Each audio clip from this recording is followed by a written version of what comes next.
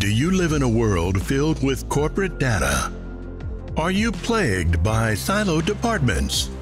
Are your lackluster growth strategies demolishing your chances for success?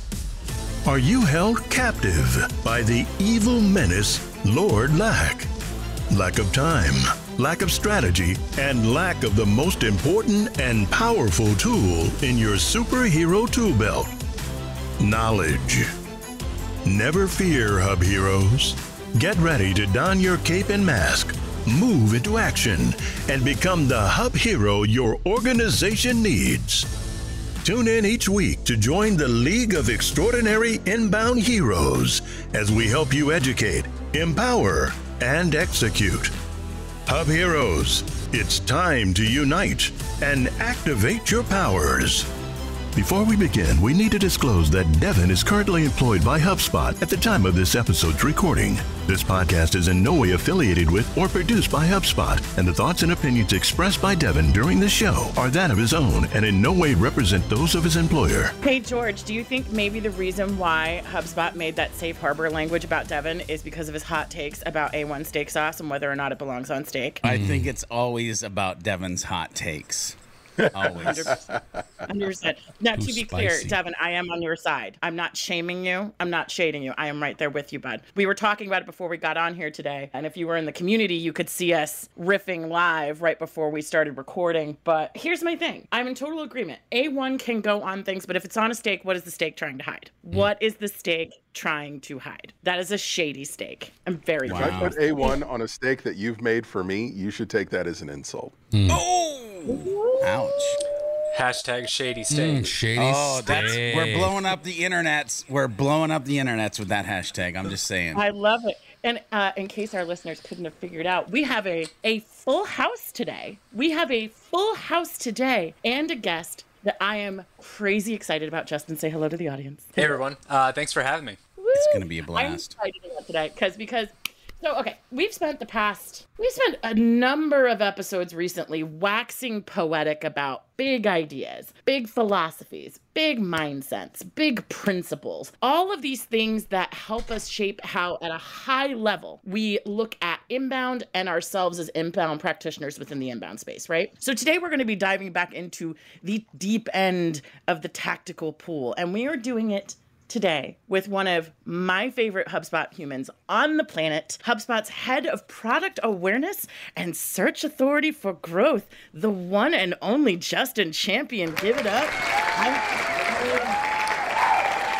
Now, for those of you listening, if you've ever taken the content marketing certification, you know Justin. He is the lead professor of that course. But for me personally, Justin, our friendship began many, many moons ago when you reached out to me to talk about pillar content back when I was the content manager at Quintain, which was like 2015, 2016, back when people were just starting to get their sea legs with pillar content. And I remember you were one of the first people I told because you asked me like, so what did you think when Kathleen, the owner of the agency at the time, pitched you pillar content? I said, am I being punished? This feels like a lot of work for something that's ungated. But many, many years later, here we are. But what I'm really excited about for today's conversation, yes, we're going to touch upon topic clusters and pillar content, where that's gone, where we are now. But we're getting into two fascinating and, quite frankly, controversial topics today. Guest blogging and link building. Yes, I know you can't wait, George, because you and I had a conversation leading up to this. And I want to hear from you. This is why we wanted you here today, Justin, because when you and I kept our conversations going over the years about topic clusters and pillar content, we started shifting that conversation into link building and into guest blogging. And that's what we're going to be talking about today. These two potentially controversial topics, dispelling the myths and getting to the truths, because Justin, why don't we go ahead and lead this off? A lot has changed in the search game, right? And I think a lot of people are used to the whole like, well, we move from semantic search to like AI models, and that's why we have topic clusters and it's more organized, but things have continued to evolve at a rapid pace. Yeah, I mean, and it's interesting. I would still say that the architecture and the backbone, I would still say is somewhat similar. When I think of link building, it's really just a door, an opening to to a place where you're trying to send somebody. So the basis of like topic clusters, really the whole purpose of it is to have connections with links across pages of relevant topics. And that helps you build up your authority for the amount of content that you have that's relevant to that specific topic. Now, with the emergence of AI and things coming out, that's kind of its own whole topic of its own, where people right now, you're seeing a surge of content that's coming out, but I would say that it's actually not necessarily great, because the more content that's coming out doesn't necessarily mean that it's going to be helpful. So I've definitely been seeing some things happen here in ways that people can combat cutting through the noise, which look forward to talking about today. Now, George, Max, and Devin, I would just love to hear from you guys, and particularly you, George, because you and I already started having this conversation in the background. What are your feelings going into this conversation around the ideas of guest blogging and link building, especially in a modern inbound strategy? Yep, George, go ahead. One I'm nervous as all get about, and one I'm excited to talk about. And then already Justin has me second guessing myself, because when I hear link building, I have flashbacks to all the emails that I've gotten of, hey, we saw an article that you wrote about this video marketing thing, and we have a product that we think would make for a great link in your, and I'm like, yo, bro. Leave, or broette, whoever, leave me alone. And so I think about like, but then when Justin was just talking, he was like, no, maybe it's like your content and building your links internally versus like external link building. So first of all, I'm super curious if we're talking about internal link building or external link building or both. That's where my brain goes. But then I can't wait to talk about the like, should you allow people to be guest blogging on your blog if they would want to have their content there? And what would that look like in a inboundy AI content world of making sure that it is the word that Justin used, helpful, that you're actually creating, and just not a big pile of like. I think I'm trying to like the SEO stuff I've always kind of struggled with, I think, for so long, because I never had like the mental capacity to go so super deep into like the technical side of things, that I very much just leaned on the idea that, hey, there's on-page SEO and there's off-page SEO. On-page SEO is everything that you're doing to say, hey, Google, this was what this piece of content is about. And then off-page SEO is everything that you're doing to like kind of raise the authority of it. And for me, it always came down to like, listen, what's going to make people link to your content if it's good content, right? Focus on writing good content. Focus on solving for a goal or a challenge that someone's like searching for. And like, if people are actually finding it and people are actually legitimately finding it helpful, like that's what gets people to share stuff and link to your stuff, when it's genuinely good content, versus just like building garbage and then going out there and asking people to link to it because you wrote a guest post, right? And I've also just been like so awkward and cringeworthy trying to reach out and say, hey, I think my content might resonate with your audience.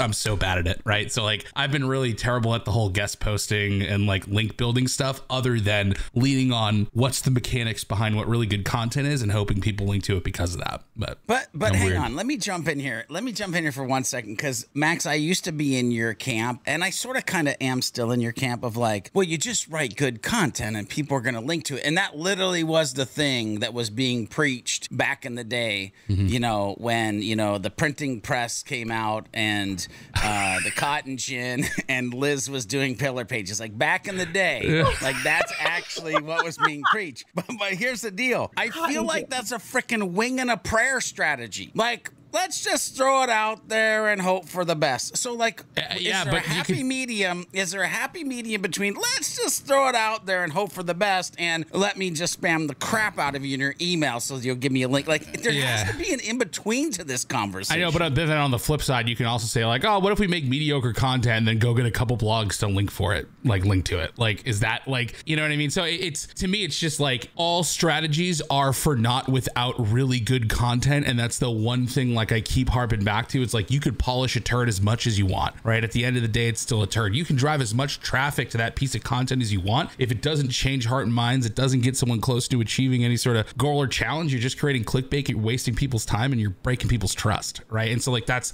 why I always fall back on like, the content has to be good if you're creating it, right? And there's simple physics behind what makes it good. But I'm gonna get off my make good content soapbox we're saying. Let's start with something that George brought up. And Justin, I want to kick it back to you here really quick. When you say link building, let's get that shared definition. What do you mean by it? And then I would also just love to hear your take on the exchange you just heard, because I think you and I can both agree these are the conversations we hear all the time about link building. Like, there's a lot of anxiety, there's a lot of confusion. What is it? What is it? What isn't it? George, I got 2 of those emails this morning on your behalf. So, and you know what I did? I deleted both of them because both of them, I'm convinced, just used the same template and it was dumb.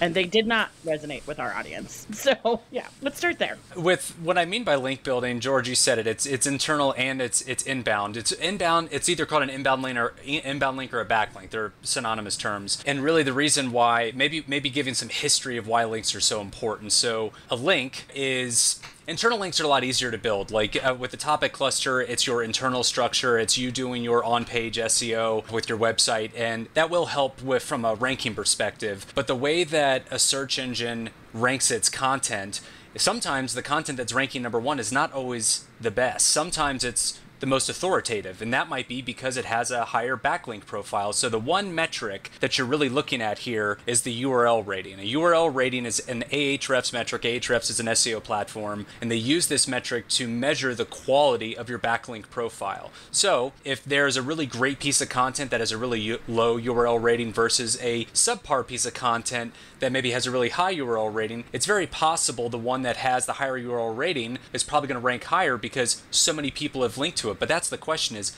how have so many people linked to that? And I think that's where people lose trust with link building, is that because of this, and this is with anything, right? If you're going to buy a used car, if you have a bad experience, does that mean you're not going to buy a used car again? No. I mean, like, you're going to find different ways, or there's going to be different approaches to it. So from a link building perspective, especially when we're talking off page where you're building inbound links, they're much harder to build, and Google over the years has been cracking down on this. They've created algorithms where if you're featured on websites where they're known to pay for links, or if you're doing shady things, then you're actually going to get hurt. So Google is trying to crack down on this. Those are the big things I wanted to call it. And Devin, you haven't had a chance to go yet, and I want to allow you the opportunity of chiming in. Devin's got a hand up, and that is a first. That was a strong hand. He's got a chime in. Yes. I mean, take my strong. Okay, so I gotta be honest with you. I've been sitting here a little bit nervous because it just looks like Devin was sitting there waiting to like kick somebody's butt.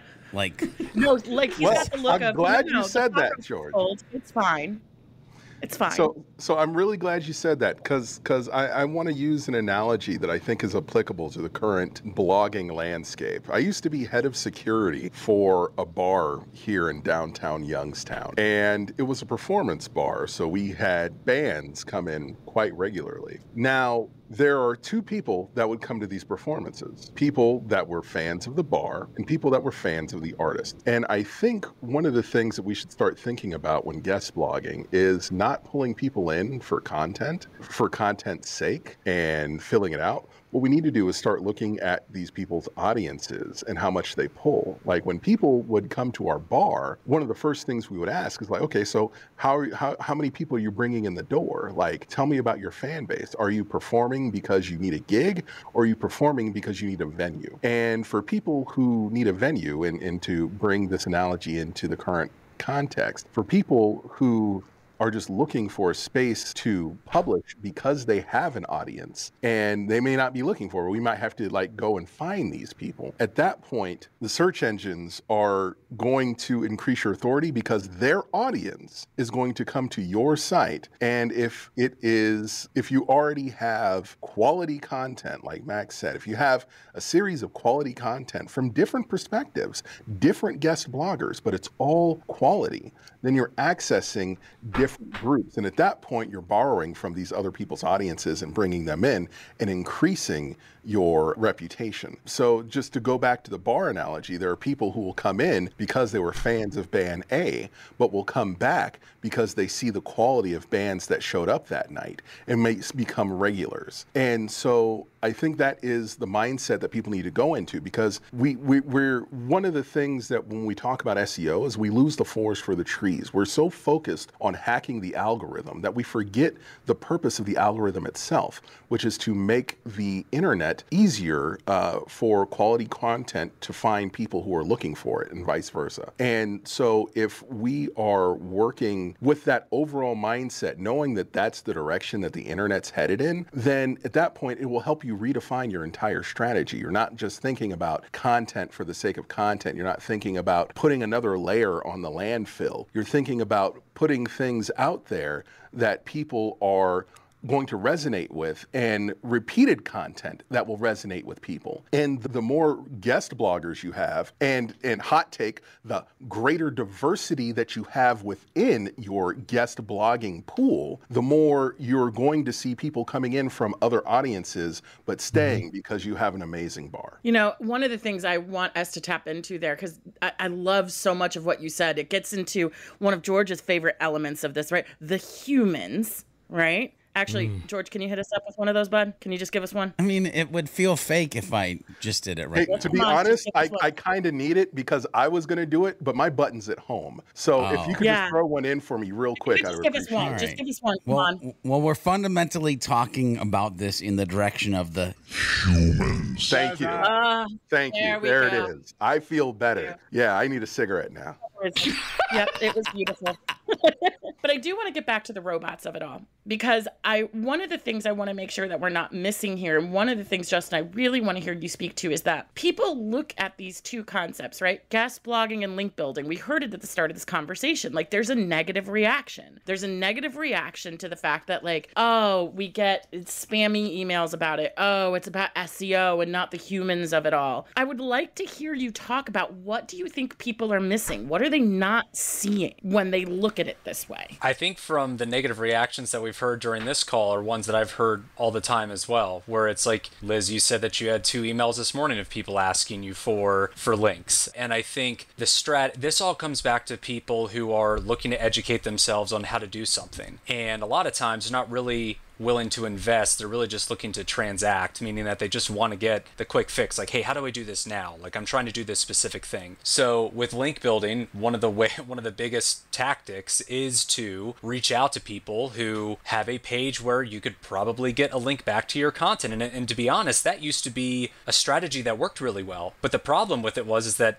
everybody started doing it. And when everybody starts doing something like that, it becomes noise and it becomes annoying. So I wouldn't necessarily say that the reason why things sometimes get a bad rep is because when something works well, others try to start doing it. Some even probably half-ass it sometimes and try to just, blast people. And then because to your point, the human element is taken out of it, that is where people get annoyed by it. And I would say that there's much more to link building than just reaching out to people and doing that. And there's strategies that I've worked on building over the years that get very intricate of how to do this at a level where you can create relationships with a company that you're trying to do link building with, while also building partnerships with other people. And then at the same time, creating an approach where it's symbiotic, right? Like, you want to approach it where you're getting, I think, the whole essence of inbound. I've been at HubSpot for almost 10 years now, but even before HubSpot, I knew this whole concept of inbound. And George, I think you say it well with what you've been preaching over the years, is that it's this idea of providing value before extracting it. If you're trying to lead with extracting the value, then everybody's going to be annoyed by that. And I think link building is probably one of the big areas in marketing where people are constantly trying to extract value as opposed to providing it first. So what does it mean to do link building well? Because the reality is that if we think about link building from a perspective, now granted,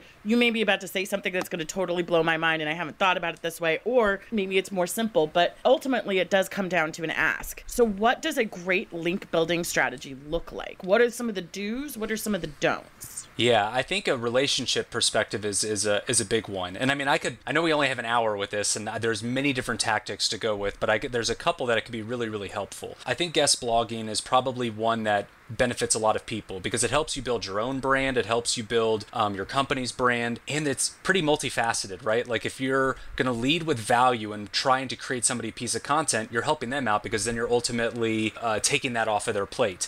Now, when you're guest blogging, one thing a lot of people do is they're just thinking about the one link that they build to their website, whereas one thing I started doing over the years was, all right, well, if I'm linking to 20 different sources in an article, why not link to another source in my guest post and then reach out to them to let them know that, hey, I just posted this guest blog post, I'd love this piece of content that you have on your site. I actually built a link to it. Don't even ask for anything. Just reach out and let them know what you did. So it's almost like you can have one opportunity that creates a buckshot effect where it's like you can just start building relationships with other people. I think that's one thing most people didn't do is they just focus on a guest post of linking back to their site, is using that as like a prospecting tool for other people you want to build connections with. So I think guest blogging in one realm anybody really can do, and it helps your own brand. Another successful thing to focus on, and something that I really invest time and energy on, is co-marketing campaigns. And I think why a co-marketing campaign can be so helpful is you're essentially working with another company who has a vested interest to create some form of experience. Maybe it's a web page, maybe it's a content offer, and then through that experience, you can recommend link building, like, hey, on our site, we're going to build a couple of links from our page to this. Maybe you could help from this side as well. And I think with link building, there's two different aspects. A guest post, when it comes out, it doesn't have any authority, it doesn't have any traffic to it yet. So that value of those links that are built in that article aren't going to be as valuable. If you're working with a brand and you're able to get a link on an existing web page that already gets thousands of visits a month, those are the types of links you're looking to build, but you really have to do it with a relationship perspective. You can't just reach out with an email saying, hey, this article that you have that gets 50,000 visits a month could probably benefit to linking to this page, because it's not going to be a high success rate. You need to find a way of working with this company, building a relationship with them, and then ultimately finding a way of what are they looking for in return, and how can I maybe earn that link from them through trust. I think that's the one thing that people are missing, and that takes time. But if you're willing to put in the time, you're going to get a lot more value than just sending 1,000 emails to people asking the link back to your content. So it's really how much time are you willing to put in up front. So I love so much of what I just heard, and I hope that the listeners had their notepad and wrote some stuff down. But one of the things that my brain does, it likes to simplify the complex. And Justin, in that first part where you're talking about, I literally heard that link building through a combination of the reciprocity approach and the Columbus principle, meaning I've done something for you. Now I've built a micro piece of reciprocity. You might feel like you want to do something for me, but I've also given you a map to America, my article, the thing that I'm actually interested in. And now you can discover that it is a great piece, that you also might want to link to that, and didn't ask anything, didn't have any expectations, but with reciprocity and the assisted discovery may have just done what you needed to do without even asking. I love that so much. And that's one approach, right? Like maybe they will naturally link back to it, or it's actually taken the flip reverse of what you were talking about earlier, Liz. Imagine if those 2 emails you got today were like, hey, we saw this piece of content that you published. We thought it was really great. I actually just published a guest blog post and I linked to it. What would you feel about me reaching out to the first time getting an email like that? I'm not asking you for anything. Maybe I'm going to set a reminder to reach back to you again in a week and see if you want to collaborate on something. It's taking a different approach. A lot of people don't do that though, because it takes a little bit more time to do it. But I think it's more effective by showing the value before extracting it. Oh, wait. We got a ding, ding, ding for a second. You mean, Justin, you got to make the humans feel something? Oh, that's hot. I am alive. I am alive. So here's a thought. As people are listening to this, they might think of how overwhelming it could be to manage these relationships. And if only there was some sort of, software where you could put in these people and set reminders or a sequence, if you will. Go on. That would allow you to reach out and maintain these relationships, and so no one falls through the cracks. And do tell. I wish somebody would come up with something like that. That would be amazing. Yeah, it's almost like relationship management, right? Yeah, it could be the hub for your thing that you're trying to... Devin, so the Product Awareness and Search Authority team, what do you think we use to manage? What do you know? Notepad. Are we talking about WordPress? Oh, jeez. Oh, my God. Oh, I thought it was... Never mind. Let's go. Justin, writing a guest blog, and you and I have talked about this previously, where it's like, if you're going to go out and guest blog, let's just go ahead and pull it, let's not pull the wool over anybody's eyes here. You need to write a unique guest blog just for those people. Like, you shouldn't be just pitching stuff that's a copy and paste job from somewhere else. But here's my question to you, because I'm thinking about this from the former perspective of someone who's run a content team, right? Having someone take the effort to write a unique article for a website that is not our own, is that worth the effort? Is the juice worth the squeeze? Because I know you've done some experimentation on this, and I'd love to hear, from those frontline experiences, is that level of extra effort to create something that does not live on your own home turf worth it? I believe so. I mean, it's been successful for me over the years. I think with guest blogging, because I saw people using it as a tactic, but they weren't, if you're only trying to link back to one page on your site. Well, first of all, let me say, the first link that you have back to your website on a page is going to be the most valuable. So if you're trying to write a guest blog post and putting in 5-10 links to your website, the sources are going to like that, but also it's not going to be helpful from a search authority perspective. All those other links, they're not going to be quite as valuable. And I think that's something that people didn't realize. So I think if you're a guest blogger who writes really valuable content and people want you to write for them, there's a huge opportunity for you, because there's 3 things that you can do in that guest post that most people don't do, that if you do these things, it's going to transform your link building. The first is that try to link to the most important page on your site. You can earn that. Usually most websites, the higher the domain rating, meaning the more authority the website has, the more regulations they're going to have on the link that you can put back to your site. But generally, they'll give you 1 for doing them a solid for writing the content. Now, the other links you're going to put in the article, you want to put links back to the source's content, because you want to show that you went through their content and you're like, oh, okay, cool. So like if you're blogging for HubSpot, maybe 50% of the links on the page are going to different HubSpot articles. That the content editor is really going to like that. Now with the rest of the links on the page, there's 2 things that you can do. You can link to your previously guest authored content to help boost the performance of those and keep those relationships strong. And then also you can link to prospects where you want to reach out to them in the future and let them know that you built a link to their site. Whereas most people, when they're thinking about guest blogging, they're only thinking about building the link to their site. They're not thinking about those 4 other areas of link building. And if you do that, you're going to get a lot more value out of your guest efforts, because if you're willing to put that time and effort into writing 1 guest blog post, you're probably going to earn a link to your site. You're probably going to earn 5 to 15 different links to either previous content that you've authored or people that you want to build relationships with. So if you think about it from that perspective, the glass is a lot more full of value than just trying to build 1 link. Whereas most people just think about the 1 link, which is why maybe they don't invest as much time and energy. You're probably a lot more excited about creating the best content possible if you're thinking about, okay, cool, here's my prospecting list. Here's also the people I can reach back to and let them know what I just did. It's all about relationship building. I think guest posting allows you to do that, because link building's hard, and if you're out there building links for people and they're not even asking you to, damn.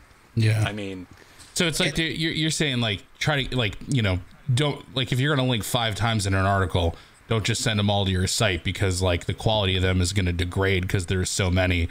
Like you're saying, yeah, link those links elsewhere that can provide you some utility in your greater link building efforts for other stuff that you might be working on within it. It's exactly. Yeah. And really quick, I was just going to say, it's very important though that you link to the source's website throughout the article, because if you only do things that you're looking for value for, you need to balance it, like maybe more for what the person who is giving you the opportunity.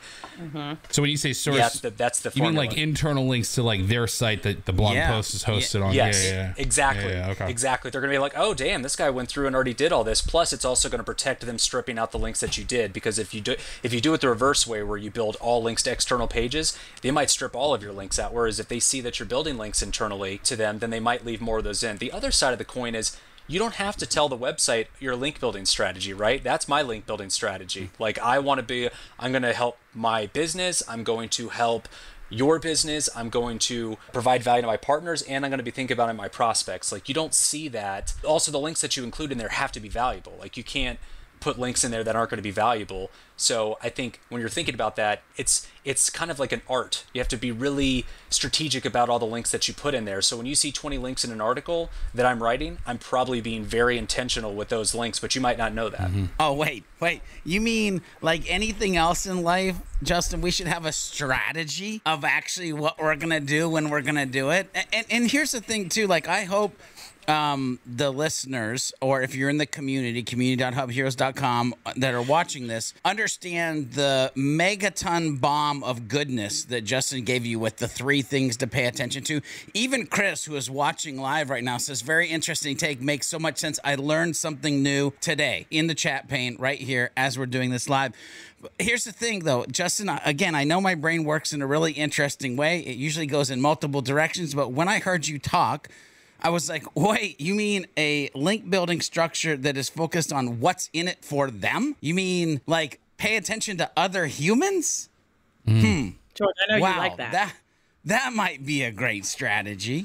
You mean, wait, have a strategy around partners that you're actually helping? Who would have thunk it? I love that. If I could put one added layer on top of this, not to, blow everybody's minds too much, but if you do this enough, right? Like if there's a business that you get a guest blogging opportunity with and you really want to build a strong relationship with them. If you imagine this, right? The first time you build you do a guest blog with them, and then maybe you check in with them every month about a new link that you're building to their site. What ends up happening with this is you can start building your own one-to-many link building network, meaning that if you start building links for them, when they are writing guest posts, when they're creating content, maybe they don't do guest posts, maybe it's just they're writing content for their blog, they're likely going to start link building to you because you're doing it for them. Now, this is a very manual way of doing it, but the thing with link building is links going to specific pages are much stronger than a link going to your homepage, right? Most of the links that your website has go to your homepage. If you're trying to increase the URL rating of your specific pages, you want to have those relationships, because if you're building links to somebody and you start doing it first, they might be like, hey, Justin's been building links to us. Maybe we should form a relationship with him and start linking to him more. Then you can start to be like, great, here's some of the pages that I'm trying to build links to if you want to naturally link to them. It takes a little bit more time, but then you're also acquiring links to the pages that maybe product pages, for instance, which are really hard to build links to. And I think that is how you transform your guest blogging strategy, in my opinion. Unbelievable. So let's take a step back for a second. And George, you hit the nail on the head earlier when you said there's a strategy, and it's like, yes. And we've been talking about a lot of like ad hoc kind of like tips and tactics here and there. Justin, I would love to hear from you. As you're setting about with a content strategy, how do you sit down and develop what your link building strategy is? If you don't mind taking us behind the curtain, so to speak, like how do you sit down and decide where your effort goes, what the actual strategy will be? What Liz is asking you, Justin, is can you open up the kimono a little bit and let us know what happens there? Yeah, I just the opening up the kimono. So I think I just won't stand up and open the kimono, I guess. But I think it really depends on where you are in the life cycle of your business and your website. If you're a brand new business, you're just trying to acquire links in the beginning, right? Like you're trying to increase your domain rating, right? Like a brand new website, domain rating is how authoritative your website is based on its backlink profile. Again, the homepage is generally the page that gets the most links to it. So in the beginning, your link building strategy is really just trying to let people know we exist, right? That is just trying to build your domain rating. But as your domain rating starts to get above, like when it's in the 30s, when it starts to get into the 30s or even the 40s, you really want to start switching that to building links to like specific pages. So your strategy is going to change a little bit with that. And I think depending on what your business is, if you're guest blogging, a lot of times you'll be able to most likely link to some form of product page, not like a pricing page, but like a product page or a service page. And I think you have to find a way of naturally fitting that in the content. So generally what I do with the content marketing course, when that came out, I was guest blogging like crazy. If you Google my name, you're going to see all my guest author bios over the years of the different places that I guest blogged. And my main goal was to build links to that specific page because HubSpot already had a really well-performing domain rating. So I was building links to that page, and within a year, my link building paired with that page starting to do well and getting natural link building. So you call it organic links coming to a page with my inorganic links I'm building. And it's been ranking #1 for content marketing course for like 7 years now. So it's like the one course that people see.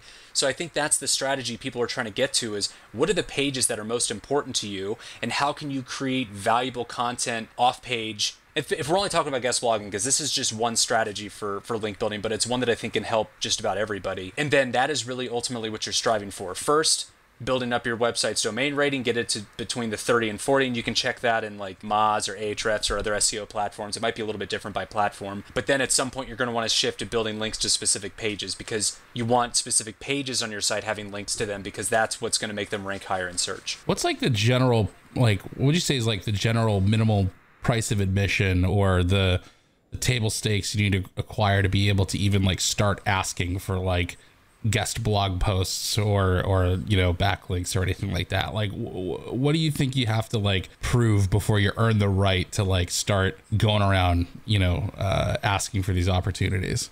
Like, is it a certain amount of content you need to create, or like a presence you have to build with your own original stuff first? Like, Like where do you kind of earn the right to do this? Yeah.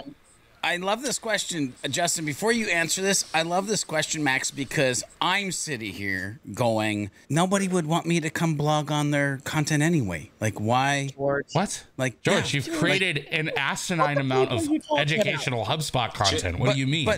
But not on George. I've never George, gone you and answer guest blogged though. I've never done that. I've never guest blogged anywhere. You've guest vlog. Yeah. George, I think you answered the question there, George, though. I think a lot of it has to do with the confidence of it. Like, if you're going to reach out and say, hey, like, I'm really well versed in this, or first of all, like, I love your blog, I love X, Y, and Z, maybe even call out specific articles, and then explaining, hey, I actually am really well versed in these topics and would love the opportunity of creating content for you. It's just sales, right? Like, it's really about pitching yourself and making people believe in you. And George, don't sell yourself short. I think if you wanted to go out there and guest blog, you could do it. I think you saying you can't do it maybe is something that you should just say you can, because I think you would be able to. Imposter syndrome there. Yeah. So here's the thing, George, and hopefully I don't inflate your ego too much, but oh, come on, I'll take it. I don't know if you knew this about yourself, but your reputation precedes you a little bit. Like, you were in the first cohort when the onboarding program, the partner scaled onboarding program, was still in its beta. And I was in the second cohort. And I remember we were able to watch the videos from the first cohort. My first thought was, oh, George B. Thomas is doing this. Okay, it's for real. So, like, the thing is that because we're focusing in heavily on not only a specific channel, but a specific tactic within a channel. But one of the things to keep in mind is that there is more than one way to build your personal brand and your own authority within the ecosystem. So if someone sees that George B. Thomas is willing to write something, they're going to say yes, because your name in the HubSpot ecosystem has a little bit of weight to it. And so they're going to want to, not only just because you have, valuable stuff to say, but also because you're known and you have an audience that you bring with you. And so there's a chance that if someone Googles you, then that article that you wrote for them is going to show up. Like, it's not even about the topics you're writing about. It's the fact that you yourself are a long tail keyword. So with the oh snap! Yeah. So first of all, I'm just gonna clock out for the day. I've officially been called a long tail keyword phrase. But no, Devin, brother, I get it. And first of all, thank you. And this is literally something that I believe in the future that I need to focus on. And I do agree, Justin, that part of this may have been just my own mental limitations to that I'm not a writer. I'm more like video and audio. But if I were to take the brand that Devin is mentioning and apply the strategies that we're talking about today, I actually do get I'm very intrigued to what that might actually equal in the future for things that we're doing. So very eye-opening today. So here's what I will say to all of this, because I think we've gotten into the George of it all, but I think it brings up a broader point that, Justin, you were getting at, which is that I think a lot of times what will happen is people will get a case of the yips. They'll get in their head and they'll think, because I am not a big-time content creator, whatever, they kind of forget that they're an expert in their field. Mm-hmm. You don't need to necessarily sell somebody on, like, look at my long CV of all of these blogs I've written. If you've been an expert in your field for a number of years and you have a niche area of expertise, I will tell you right now, George, for one of our clients that we're working on, one of the things that we talked about yesterday is, hey, what partners can we collaborate with to fill in expertise gaps for topics in our content strategy? So one of the things I think people can think about is, before you start pitching yourself, have you considered going out to other people and saying, hey, we have some gaps in our roster. We'd love to feature you. I bet that would probably make it easier when it's your time to guest blog for them to say yes. But I think that's the thing you need to keep in mind, is that whether you're a George B. Thomas, a long tail keyword that is both a threat and a promise, or what have you, you are an expert in something that you do or sell. And I think that's really important. And Justin, you hit the nail on the head. It's all about the yips, you know what I mean? And if you have a content manager on staff, Have them interview you about the topic. Have them ghostwrite the topic. Like, there are ways to make this a lot easier than you think it has to be. Yeah, and Max was saying this earlier, like, imagine if it's not somebody like you, George. Like, I think you would be able to have a lot of doors open for you if you wanted them. But if you're just starting out, right, like, and you don't know what to do with it specifically, it is going to be harder in the beginning, right? Like, maybe you write your own blog post and then you use that as an example. Somebody's going to give you a chance if you're out there and you're really trying to create value and opportunities for people. Like, and as you do it, the opportunities are going to get bigger and bigger and bigger and more meaningful. So it's like, that's why it's something that you have to invest in with your own brand of things. I will say, even if you're not an expert in something and you just want to get out there and you want to try and help and you can't communicate it, have somebody ghostwrite for you too. Like, I think that's what you were even saying, like, Liz, maybe there's like, you're working with a team where you're telling them what you're trying to communicate and you have somebody who's a writer. Like, if you're not a strong writer, don't let that hold you back. George, one thing you could even do is you could do podcasting with companies and then say, hey, I would love to take this, repurpose the audio session into a blog post that we can put on your site. And then there you go. So it's like, then you can use your podcasting as a way to create content that lives on it. That's essentially what co-marketing would be like, where it's like, hey, we're going to do this thing. And one thing, like, that was one thing through the content marketing course that was very explicit about is get really good at repurposing things, because if you get really good at repurposing things, you're going to create opportunities. And maybe you're not a great writer out the gate, but if you're a great vlogger, well, your episode's going to look at all the things that we talked about in here. You probably could repurpose this episode into a guest post and then be able to publish it somewhere. So I think that is kind of the way of thinking about it as well, is like, what sort of way can you get creative? How can you get started? And then know and trust in the process that over time it's going to get better, right? Like, the first day you do something, it's going to be the hardest. Like an athlete, right? Like, when you become a professional, you've had years and years of development in that. And that is coming back to it. People generally don't like doing that. They want a quick fix. They're just going to blast an email out, which kind of comes full circle to what we were talking about earlier. Yeah.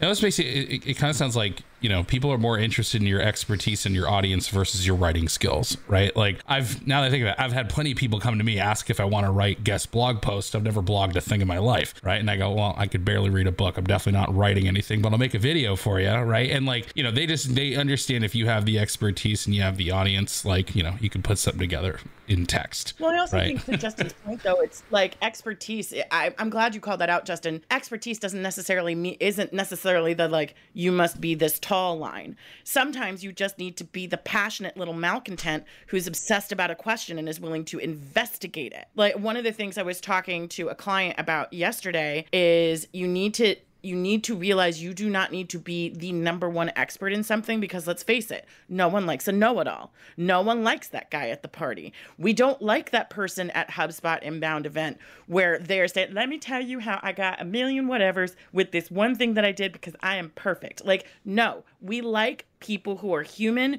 who have gaps, who have flaws. Like, we do not trust infallible experts.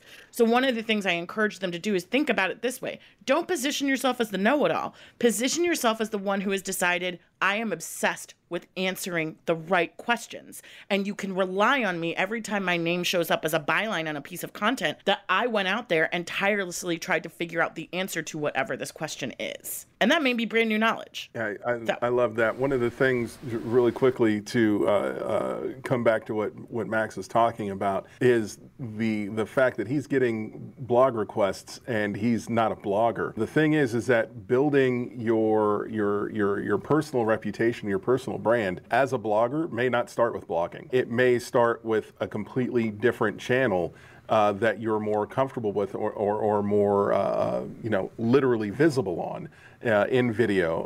And in Max's case, these fire TikToks. And if you're not following him on TikTok, shame on you. Let's go. But Oh my God. the thing, and that's how I really got into, like, became a huge Max fan, was he did this one Call of Duty style video, but he was talking about the CRM, and I absolutely lost it. Like, that was still my favorite video of all time. But yeah, if you want to be successful, don't just be stuck in that one lane, that one channel. Branch out and go where the people are, and then bring them to where you want to be. I'd also say try to incorporate, that's very well said, Devin. I would also say try to incorporate why people are asking you why they want you to blog for them in the first place, Max, right? Like, if they know you, it's probably because they know you from this other area. And I think one thing, and I think it makes sense, right? If somebody is asking you to do one thing, totally makes sense for you to think, oh, this is what they're looking for versus, well, what would the end result look like? Yeah. Is the article going to have a bunch of GIFs throughout of it? Is it going to have a video at the beginning that maybe I'm using to help the rest of the article?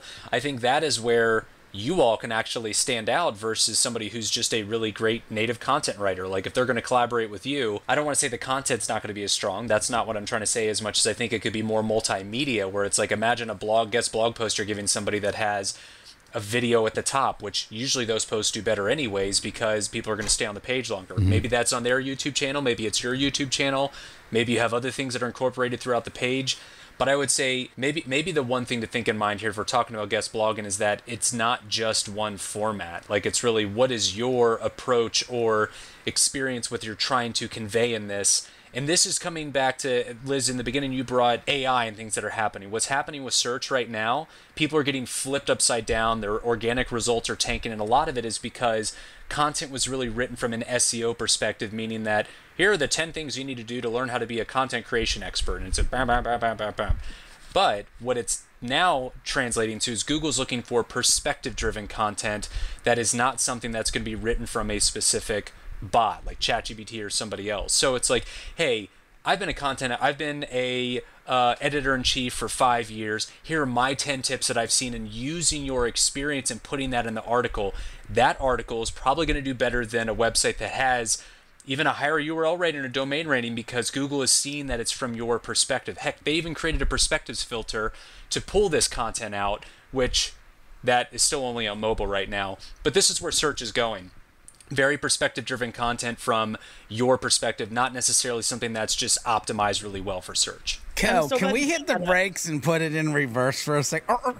Just for a second. This is where we're going. Because, first of all, the amount of people that probably know that there's a mobile filter based on perspective is probably about 0 people other than Justin Champion who are listening to or watching or even, dare I say, partaking of creating this podcast. I didn't even know that was like a filter or a direction that was going. The other thing that I have to unpack when I heard you saying that, again, simple mind, simple things, is like, holy crap, he just did like the whole eat thing, like authority and literally the way you said the intro of whatever blog you were about to write was like the authority and the technical prowess and the like all of that right at the beginning, and then here's the rest of the article. And I was like, oh my God, I wonder if people realize how magical those two things paired together actually equal for their content strategy moving forward. Oh yeah, and George, this is exactly where we're ending our conversation today, because Justin, I want to hear you talk a bit more about this, because one of the things that I think happened is that people missed that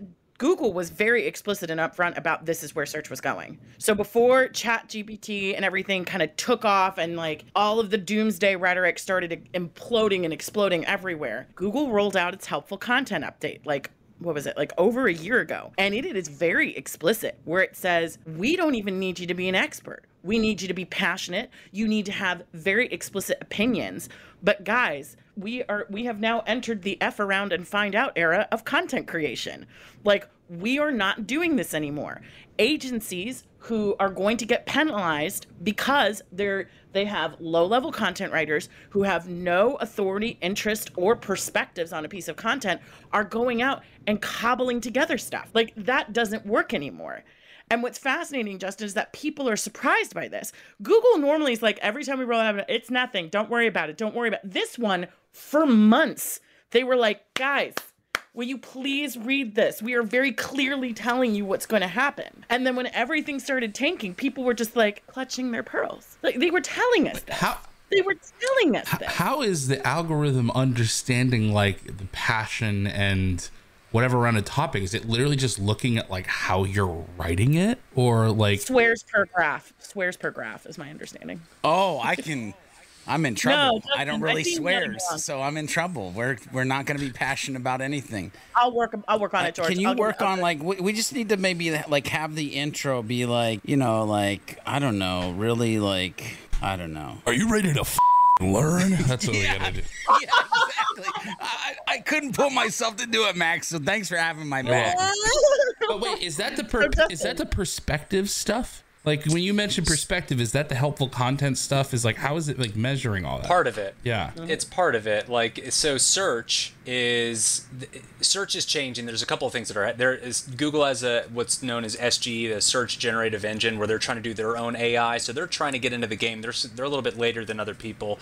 And I would say that there's two main things that are happening. Like what Liz was saying is perspective driven content that's just written from a perspective of somebody, and I think that's why I think guest blogging is going to have a resurgence because of that, right? Like people are going to want to have that perspective driven content. The other side of it, the perspectives filter. So the next time you're on your mobile device, now they actually move the pill to the first one. It's actually above video now on most searches. So when you click that, the results aren't even blog posts really. Like they are communities, they're videos, and they are forums. YouTube is actually the number one on there. Like I think it accounts for like 80% of the listings that I see. So vloggers who want to get into blogging probably have the biggest opportunity to expand the reach, because imagine if every vlog or podcast episode, everything you did turned into a guest blog post or turned into a blog post or piece of written content, you're putting your video on it. People might find it that way. They might find your video through the perspectives filter. It's not also just a one size fits all where it's like you're trying to rank number one. Now it's like, how can I create content on these different channels that are going to increase the exposure that I can get, right? I want my video to show. I want the blog post for my video is to show. I want my maybe my TikTok to be able to also show with it. And I think that's the thing to keep in mind, is that it's not one channel as much as getting good on a lot of different channels and finding ways of doing that. The perspectives filter is really about pulling through social media and those other channels, because people are now typing searches like how to do content creation Reddit, because they want to learn from people on Reddit. That's where perspective sort of came from, is that it was originally starting through like forums and people looking to learn from people, and Google's like, okay, well, if that's what you want, we're going to try and make our content like that, and we're also going to show you content from all these other channels. Got you. And is there like a calculation that Google's making where it's like, if we're going to these places, it's almost as if it's like we're going to these known human watering holes where humans are actually sharing, a lot of knowledge and stuff, that it's a lot less likely to be like AI generated run-of-the-mill blog bullshit. For now, until like in the future where this whole episode isn't us and it's just AI versions of ourselves. But that'll be for another issue in the future. So much easier. But see, then that's going to be a whole other world of issues. And like that is kind of a theory, is that video, it's harder to make it AI generated. So I think video content, people have been saying for years, this is the year of video. Well, it really is the year of video, like for 2020. There's that fascinating Cisco stat. Yeah? No? Since 2013, that 2014, 15, 16, 17, 18 will be the year of video. You think they just have one person at Cisco who has that job just to change the year every year? Like, that's their job. They show up on January 1st. They're like, changing it to 2024. If I tried this in the content marketing course back in 2017, I was like, take your content, make it into a video, or vice versa. And I think if people who had been doing that since then, they'd be juggernauts right now, because like they would have been optimizing for it. Listen, I heard it, was doing it, and continued to do it. That's the thing. Like video has been the year of video since 2013, but it's not been the year for everybody to do video. It's the year for those who choose to do video are going to reap the rewards of doing video that year. Get better at it, expand themselves. Exactly. Is YouTube going to kill blogging, Justin? Just tell me. Oh, just now. You were doing so good on this episode. You were doing so good on this episode. I think it's definitely something where I wouldn't say it's killing it. I would say adopt both. I would say if you're a great blogger, then find a way of incorporating video into it. If you're a great vlogger, then find a way of repurposing it into. I think vloggers actually have more of an advantage, in my opinion, because it's harder to be natural on video than to write really well. You can hide behind a desk and write in a dark hole, but you can't do that on video. So it's like. Well, truthful.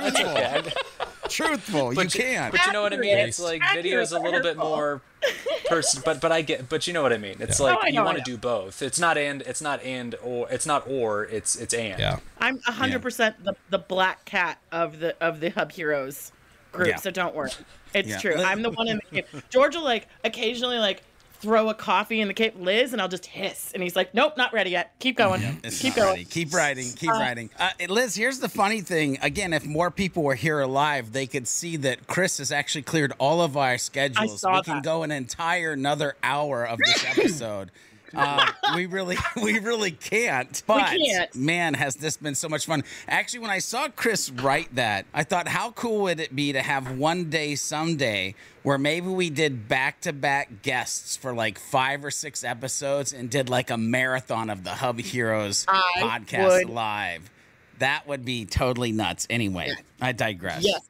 I will bring my Hub Heroes blanket, which is like my prized possession. I love it so much. And like Chris said, our schedules are clear, but Justin, we also don't want to hold you hostage. So I only have one more question for you, and then we will release you into the great beyond with the understanding that you will be coming back here to do another episode with us, because I think we can all agree this was fire. I need an animated Hub Hero to. I'll do multiple episodes. I'm gonna get an animated Hub Hero in here somewhere as like. I'll be a guest. I'll be a guest contributor for sure. Oh, there we go. Guest blogger. Look at that. There it is. That's what we in the business call relationship focus. Or guest vlogger, maybe, right? Speaking of which, who is your favorite superhero? Then Liz can ask her question. I feel like that's a personal question, isn't it? Is that something you're supposed to get? No.